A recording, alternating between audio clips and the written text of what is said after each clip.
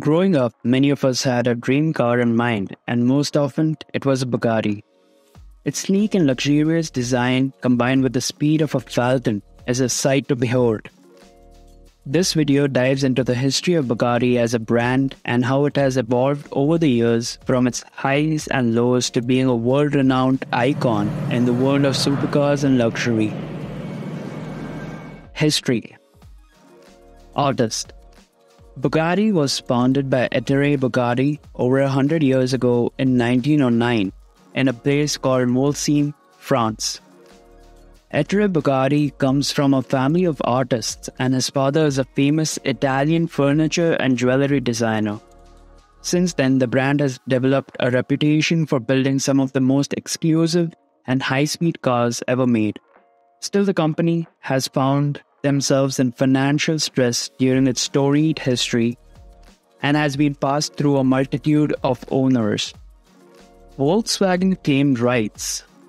The rights to Bugatti were snapped up by Volkswagen when Ferdinand Piëch, the godson of the grandson of Ferdinand Porsche, invented the other famous racing car, decided to take over that along with the rights to Bentley and a host of other similar vehicles. His passion was developed when several years before the creation of Veyron, he demanded that the engineers created a vehicle that could handle 1,000 horsepower. He was also told that it would be impossible. Bugatti planes.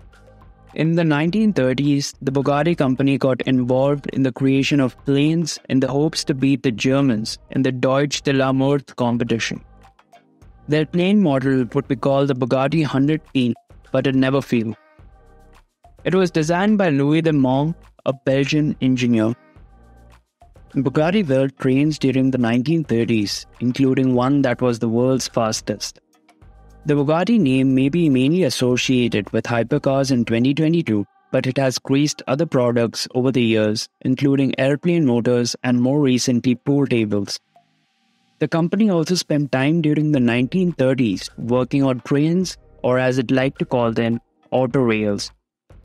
These vehicles may have never been used widely, but they were still impressive, setting multiple speed records between 1933 and 1936. The 1939 explosion. One Bugatti vehicle lost its air engine in 1939 in an explosion when it was being tested in one of its locations. The entire area nearly blew up because of it. Bugatti has also won the 24 Hours of Le Mans twice. Although the brand hasn't entered in any major competition for quite some time, it used to. In fact, Bugatti was a force in racing during the 20s and 30s.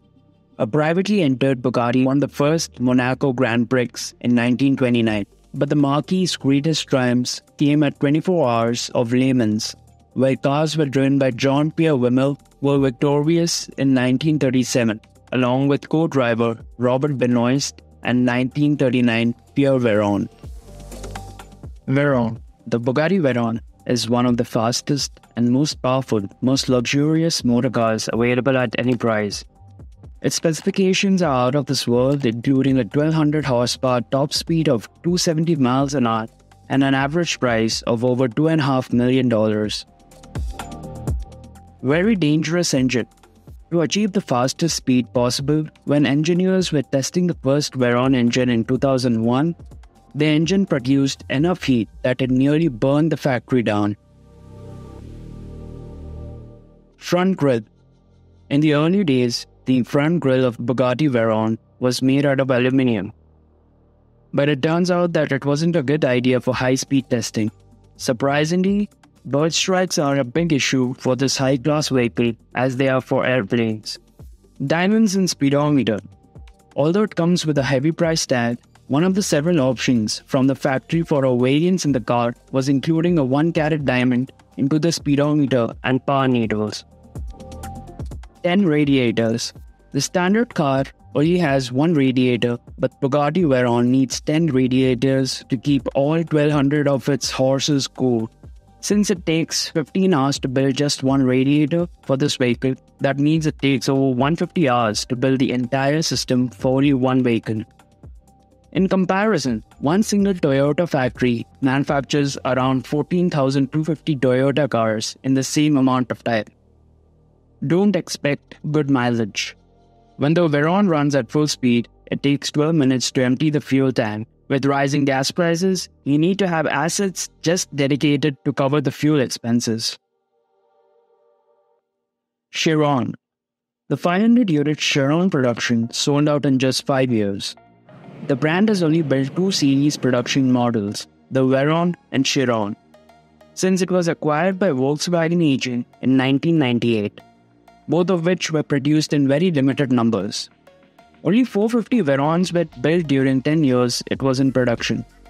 Amazingly, the Chiron soared through its entire production run, which will include 50 more examples than its predecessor in half that time. Michelin had to make special tires for the Chiron, 304 miles per hour speed run. The most restricting and dangerous element of a top speed trial is the tire of the car is running. For the Chiron's 304 miles per hour sprint, Michelin took its sports cup to shoes and wove stronger metallic threads into the rubber. Exhaustive testing at speeds of up to 317 miles per hour was conducted long before the shoes were fitted to the Chiron, and each tire was X-rayed after to find any imperfections. Well, that's a lot of research and dedication just for the tires. There are over 2 million miles of carbon fiber inside one Chiron. Bugatti claims that if all the carbon fiber elements of a single Chiron was disassembled down to individual strands and connected end-to-end, it would total to 2,150,000 miles. For reference, that's about 9 times the distance from the Earth to the Moon, or enough to wrap the Earth around 86 times. Bugatti Chiron. The Bugatti Chiron was unveiled in 2020. This car is meant to be a modern throwback to the legendary Bugatti EB110. This car was also made in celebration of Bugatti's 110-year anniversary.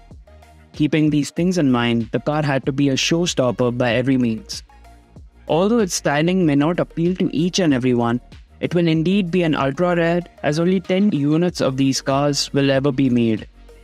Although costlier, the car comes in with the same W16 engine, however, produces 100 more horsepower and is 20 kgs lighter than the Chiron. The Centro DHE's tail light took 6 months to design and build. Engineers claim that the beautifully detailed and intricate taillight on the Centro DHE was the single longest portion of the design and development process, requiring about half a year. The challenge was creating a 3-dimensional effect that was functional and striking. Bugatti Divo. The Bugatti Divo is named after Albert Divo. He was a 2-time winner of the Targa Florio in 1920s with the Bugatti Type 35B in 1920 and Type 35C in 1929. It took 2 years to complete the paint job on Divo Ladybug. The brand fully commits itself to every single part of the design, development, and manufacturing process. Just look at the paint job on the Divo Ladybug. The marque's designer spent 2 years coming up with an intricate diamond pattern for the car's exterior to ensure it looks just like the insect namesake. The process was so time-consuming that at one point, the team almost gave up. Fortunately, they kept at it, and the resulting car is nothing if not a standout, even among the 39 other Divos. Bugatti produced 40 units compared to 500 units of the Chiron. With 40 units planned for the production, the Bugatti Divo is one of the most exclusive vehicles in the world. Bugatti sold each unit even before it was unveiled. Even before the silk sheets were taken off at the Quail, Bugatti sold all the 40 units of the new Divo. This goes to show that the world will always have enough tremendously rich people who get to enjoy things like this even before we lay our eyes on them. The Divo produces 200 pounds of downforce more than the Chiron. With 1,000 pounds of downforce, the Divo is far more capable of putting all the power to the ground and holding its own in high-speed bends. Designers worked overtime trying to find an edge which will provide the Divo with more downforce than any Bugatti ever. The top speed of Divo is limited to 236 miles per hour. Interestingly enough, Bugatti went on to lower the top speed of Divo to 236 miles per hour compared to that of Chiron, that is 261 miles per hour. It turns out that the changes made were simply too much for the tires. Added downforce, 1 degree chamber change, and different suspension setup put too much strain on the tires, and at 216 miles per hour, they won't be able to handle the strain. Bugatti is actually saving your life with this limit. Finally, let's talk about the most expensive Bugatti ever sold. Bugatti Voiture Noire. The Bugatti Voiture Noire is currently the most expensive current generation car. This is the modern interpretation of Jean Bugatti's personal Type 57 SC Atlantic. The Voiture Noire is one-off supercar, meaning only one of these has ever been made. The Voiture Noire is equipped with the same 8.0-litre engine from the Chiron, producing 1500 bhp of power and 16,000 Nm of torque.